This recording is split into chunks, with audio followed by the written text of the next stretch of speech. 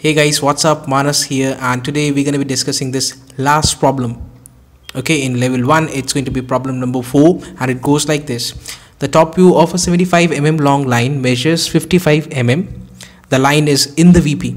Alright, the entire line is stuck in the vertical plane. Alright, let's go ahead. Its one end being 25 above the HP. Draw its projection. Alright guys, so the true length of the line has been given as 75 millimeters, and when you look at this line from the top, it appears as a line of 55 millimeters. That's why I've written top view length. Okay, it has been kept in such a manner that it appears as 55 millimeters when you look at it from the top. The line is in the its one end being 25 above HP. Now let us say that end A is at a height of 25 millimeters above HP. So when you look at this line from the front, you're going to see this end A at a height of 25 millimeters above the XY line or above the HP. Alright, line is in the VP means that its top view is going to lie on XY line. Alright, that's for sure. Just think about it. I'm going to show you a pictorial representation of this condition. So this over here is a line, the true length of the line, 75 millimeter long line, and this line entirely lies on the vertical plane. That's why you said when you look at this line from the top, you're going to see this. Okay, the top view is lying on this XY line or the reference line, so called. Now this endpoint A is at a height of 25 millimeters, and this can only be seen from the front. So initially we have to start by drawing, and for that we need to ascertain as to from which view we need to draw.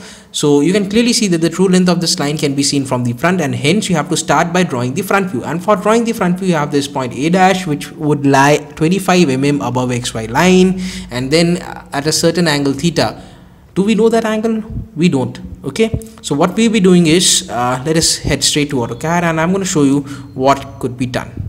Alright, so we have this line over here, this endpoint A, 25 above, and this is going to be A dash, and this over here is what you call point A, and you can clearly see that this top view length entirely lies on this XY line. This is how much? This is 55 millimeters. Alright, now I'm going to draw a line over here, a 55 long line horizontally, and I'm going to, where is it gone? 55 long line. Okay, and I'm going to draw a vertical line. I don't know how much long, but I'll draw. Okay, this over here is the top view, final top view, and I'm going to write here point B. You can actually compare these two figures. This is A, this is B, 55 millimeters, and then we've gone up ahead, and from with A dash as center, I'm going to put an arc over here in order to find this location of B dash. This arc is going to be having a radius of 75 millimeters. So with A dash as center and with 75 millimeters as the radius, I'm going to put an arc over here, 75 as radius. This is going to be the arc. Let me do this again.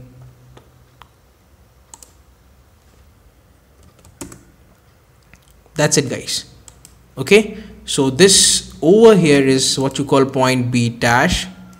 Fine, and finally we have this line, final front view, that is A dash, B dash, and let us darken this. This is going to be 30 millimeters, and few other dimensions which are supposed to be provided in the questions. This is 25, and this over here, let us write this as 55, simply 55, and this over here is a dimension which is called 75 millimeters, the true length of the line, which can only be seen from the front. Alright, so that's it, guys, and if you have any questions or doubts, you can write them down in the comment section below. That's all from my side. Thank you for watching.